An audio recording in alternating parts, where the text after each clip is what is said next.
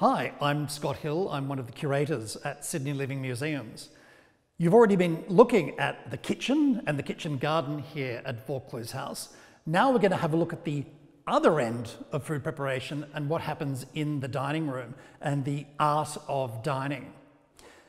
Throughout the 19th century, the way people ate changed significantly from the à la Française style, which we're about to talk about, through to the à la Russe style. Here at Vaucluse House, though, it's very much in the Française style. That literally means in the French manner. And we can set out the table according to that. So to start with, we're going to have, let's say we're setting the table for 4 people. So a family dinner. Already you start to see that the very basic idea of the Française style, which is that it's a geometrically organized style. So all of the dishes, all of the plates that are going on are going to have this really strong geometric relationship to each other. And you'll certainly see that as we get to the bigger serving dishes. So looking at an actual place setting, we have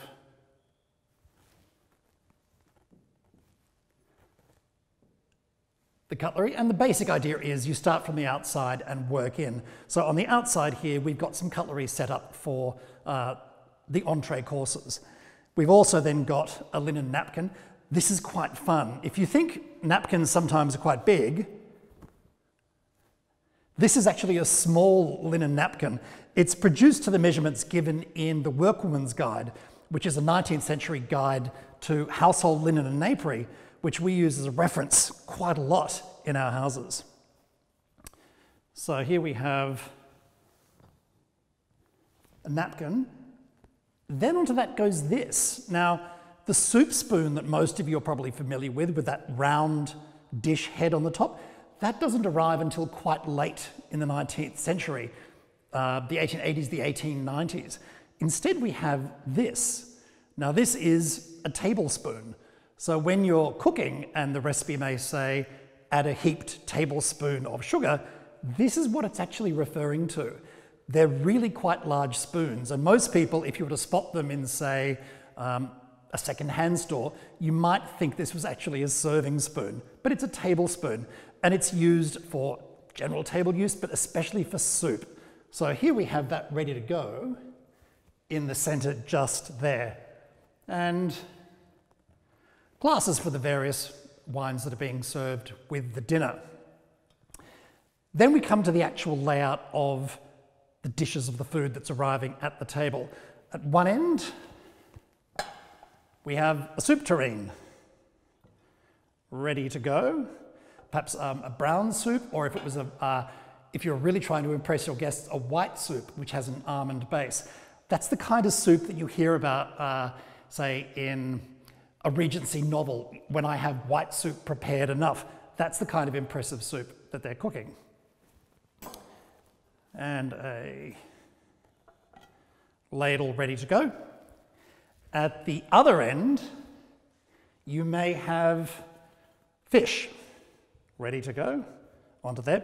Then the other dishes, say in this case we've got 2 vegetable dishes, are arranged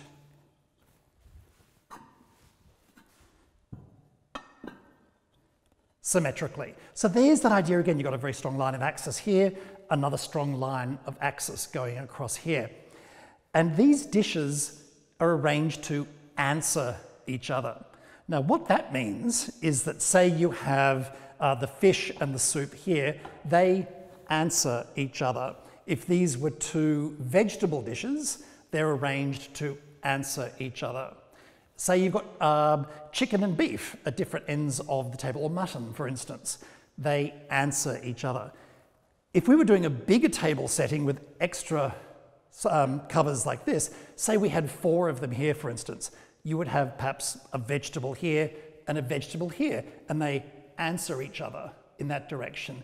Perhaps 2 other meat dishes might answer each other in that direction. But there's always that kind of a relationship. What that means is that no person at any one end is surrounded by just the vegetable dishes or just the meat dishes, for instance. So when we're looking at the first course, we're starting with soup and perhaps with fish. Around here, it could be an imported salted fish, but also all of the fish that are being caught around Sydney Harbour. At this end, say this is Mrs. Wentworth's end of the table. She also has the soup plates. And they're placed in front of her. She is then serving from the tureen, and they're being passed around the table, or perhaps in a wealthy house being taken around perhaps by a footman. And just a couple of extra serving spoons there. This pattern, by the way, these are all props that we use in programs out at Elizabeth Farm. They're all modern, but the pattern is one that's been made since 1811, so it's quite appropriate for inside these historic houses. So imagine that. The soup has been passed around and we've now finished with that. The fish is then eaten, and then we get what's called a remove. So that's gone, it's taken away, and in might come, say, a haunch of roast mutton, or one of the beginning of the heavier meat dishes. And that goes up at this end, and in this case, William Charles Wentworth is seated at this end. One of his roles at the table is the carving of the meat. So what is actually happening here is that we get what's called social dining. If it's a small table like this, yes, you might be able to reach everything yourself, but at a bigger table, it's your neighbours around you who are serving you. So that's that idea of social dining. It's a very interactive table setting. Then we get to the second course, and all of these might be taken away. I'm just going to pretend I'm taking them all away.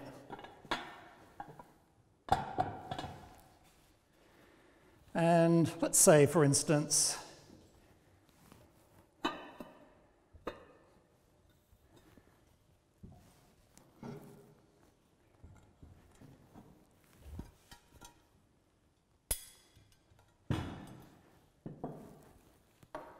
we have a different arrangement, but again, this is a very linear arrangement, but again, it's that idea about answering. So you might have two meat dishes here, perhaps mutton or roast beef at this end, perhaps roast fowl, so duck or poultry down on this end, and again, two vegetable dishes here.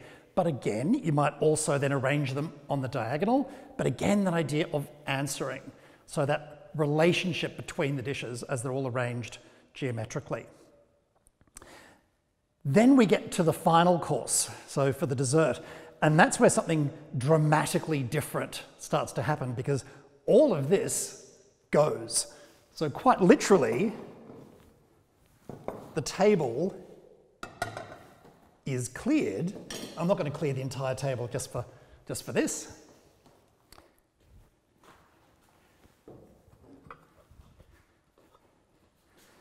And items of dessertware are then being brought in, and they're placed onto the bare wood, highly polished wood of the table.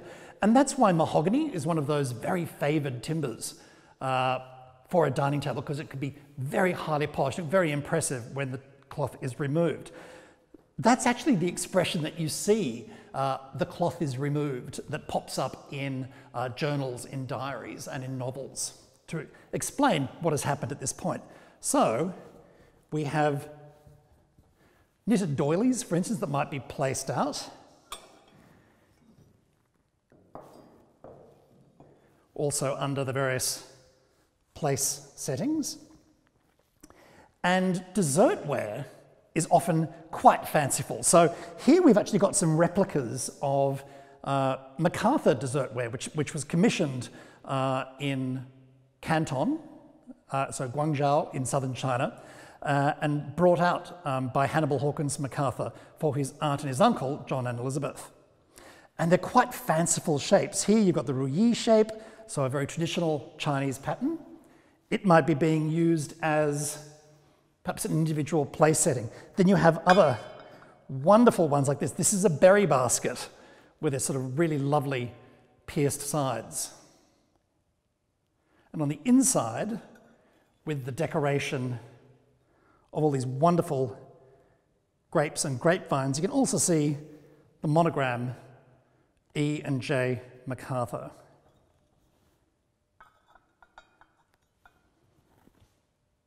So that's the dessert course. And when you're laying it out, it goes out in very much the same way. Still a geometrically ordered way, but you might also have glass dishes and a pern with fruit, things like that in the middle, cakes, cheeses. But it's arranged still in this basic geometric pattern. When you visit Vaucluse House today, you actually see a dessert arrangement that's created using Wentworth pieces. Something different, though, starts to happen really towards the end of the century on Australian fashionable tables, at any rate. In the early 1800s, probably somewhere around 1811 to 1814, in Paris, a new style of dining was being observed, and this was called à la Russe, sort of in the Russian manner. It was very different to this à la Française style because you had none of this.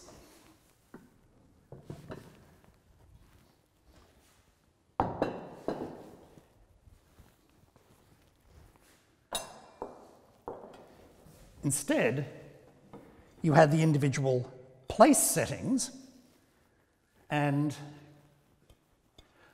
a plate that had been pre-prepared with various foodstuffs on it was brought to you and placed individually in front of each diner. It was a very different style of dining. It seems to have appeared at the residence of the Russian ambassador to France in this period. It began to be noticed very quickly in very wealthy and fashionable houses, both in France and in London. It is a style that goes through various phases, and the definitions of à la Russe that are given, say, over the first 50 years vary considerably. One definition given in a servant's guide describes Russe actually as a series of dishes placed across the table, which means it's a very wide table. And say as the first course is finished, the second course is brought forward. So you would have like a whole row of plates across the table. The other thing that the Russe style means is that you've now got, instead of an arrangement of different covers, vegetable dishes, terrines, you've now got a great empty swathe of table in the centre. So this is when table decoration really starts to come into its own. You might have a mirrored plateau across the centre of the table, then with sculptures, flower vases, elaborate epergnes, candlesticks running down the middle of the table to fill that void. In Britain, a variation of the Russe style appeared, known as à l'anglaise to the French, in the English manner.